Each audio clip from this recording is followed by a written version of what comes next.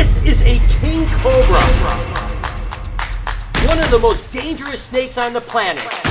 This guy can pump you with enough venom to kill up to 100 African elephants. And their venom is a fast-acting neurotoxin. Literally within minutes, you start to feel the effects. You're gonna start to get shortness of breath. Your nervous system is gonna slowly shut down, and typically within a very short time, maybe as little as 5 to 10 minutes, you're gonna go unconscious, go into a coma. And if not treated quickly, you're gonna have fatality. This is a snake you don't wanna muck with. And this is a brain. Neurotoxins from snakes like king cobras affects the nervous system, including things in the brain. Those are hypodermic needles just pumping venom and gets into your bloodstream. It's gonna go throughout your entire nervous system, start firing things off. This is gonna definitely affect anything like the brain tissue here. So it's gonna be really interesting to see how that venom actually affects this brain tissue. And my buddy Deb is the one that brought this absolutely gorgeous king cobra named Taco. You can actually follow their whole antics on Instagram. So do me a favor, hit him up over there. Follow this amazing animal. Link is gonna be in the description. You definitely don't wanna miss out on that one. And this is the dangerous part. We actually have to get him behind the head so we can actually milk. So I'm gonna slowly kind of work my way up and just kind of grab it right like that. Now I have control of this animal. I have a little flask here. I tell you what, this is definitely the sketchy part because the venom yield on this is absolutely ridiculous. Let's see what we could get. So reluctant to bite. There we go. Oh, yeah, there we go. It's biting. Got a little bit of venom in there. We could get a better yield than that. There's no doubt about that. Come on, Taco. There it is.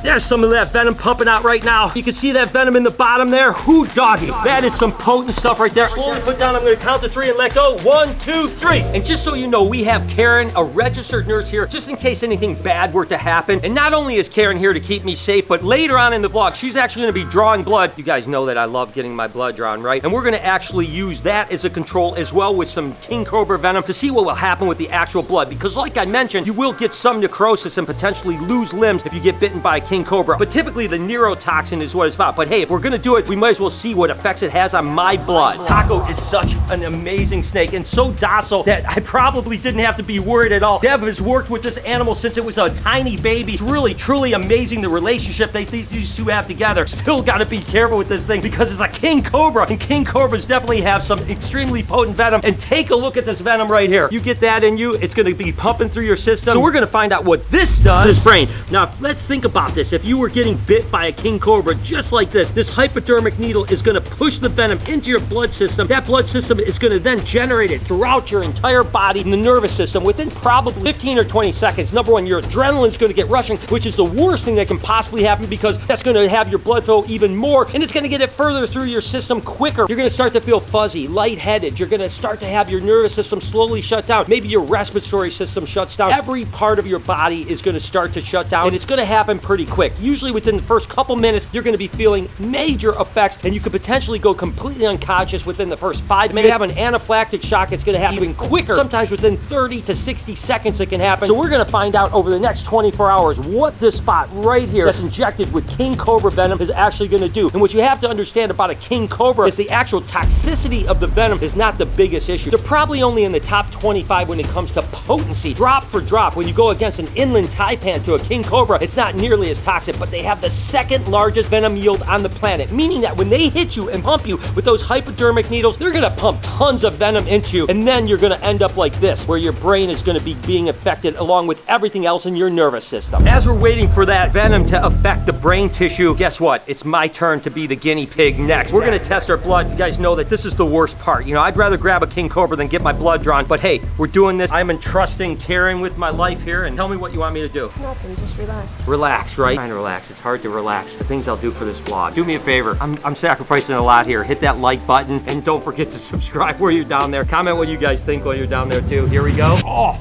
she's good. I barely felt it. That might be the best blood draw I've ever had. But now I'm not getting any blood. Oh, here it comes.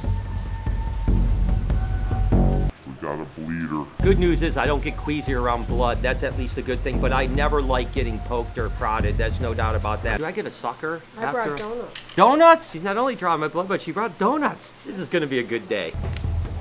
Oh, beautiful. I'm gonna be honest with you, I'm glad that part is over. So here's the blood, and what we're gonna do is we're gonna put some blood in this little container here, and then this will be actually the control. And that way we could see what the difference is between the venom is doing to my blood. Now what happened when we did the rattlesnakes is that after just a short period of time, the blood was loose and basically almost like watery, whereas the normal blood clotted up and was really thick. So I'm expecting the same thing, but I'm not really sure. So what we're gonna do is take this little pipette and we're gonna suck out a bunch of the venom here. Look at all that venom here. That venom is enough to kill a man potentially within a handful of minutes. We're gonna go ahead and just insert this into my blood right here. Well, that's a good amount of venom right there. You can just see it bubbling up right there. So we're gonna set this aside as well. This is the venom here. This is the brain here with the venom in it. And then this is the control blood here that has nothing in it. So we're gonna find out what happens to the blood, what happens to the blood that has the king cobra venom in it, and then we're gonna find out what happens to brain tissue when it comes to king cobra venom. Now you gotta remember that when the blood is pumping that venom through, it's gonna have a much more toxic effect on the brain. But I still am very curious about the brain tissue with neurotoxin like king cobra venom. While we're waiting, we might as well look at another absolutely gorgeous venomous snake. I mean, look at that face on this animal. This, of course, is a rhino viper from Africa, one of the most gorgeous naturally occurring snakes on the planet. These guys pack quite the punch. One of the fastest striking snakes on the planet as well, so you want to make sure you don't get too close to them because these guys can spring as well. They can literally shoot 1.5 times their body length. They have this extremely interesting way of crawling. Take a look at this. It's called caterpilling, and it's really crazy. Unlike a snake that typically slithers like this, it'll actually caterpillar, which is just really amazing. Now, unlike the king cobra, these guys have something that's called hemotoxin. Now, again, the king cobra venom is going to affect the nervous system. These guys are going to affect your circulatory system and basically just necrot all the skin and tissue, absolutely making unbelievably painful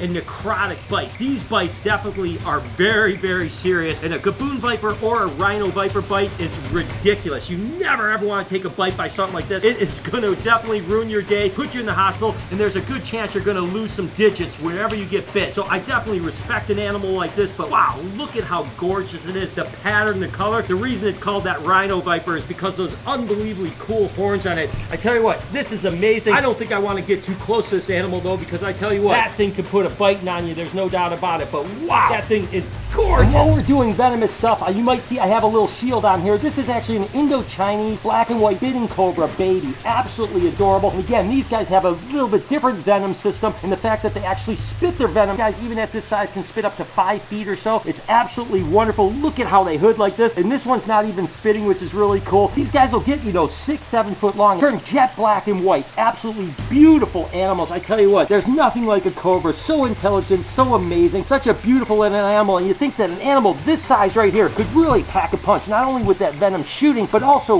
the fact that they bite you. It's the same situation. There's still a hypodermic front fang elapid, so they're going to bite you as well. But again, they use that spitting to keep their prey away from them. Wow, this thing is absolutely adorable. So it's been 24 hours, and I tell you what, the results are pretty amazing. Take a look at the brain here. All of the juice and all of the rotting that has happened where I injected it, definitely crazy. I mean, that is a lot of nastiness right there. And then take a look at this. This is my blood. Look at how congealed it is, right? It won't even fall. Look at that. And that's what normal blood does, is that it clots up like that, right? But take a look at this.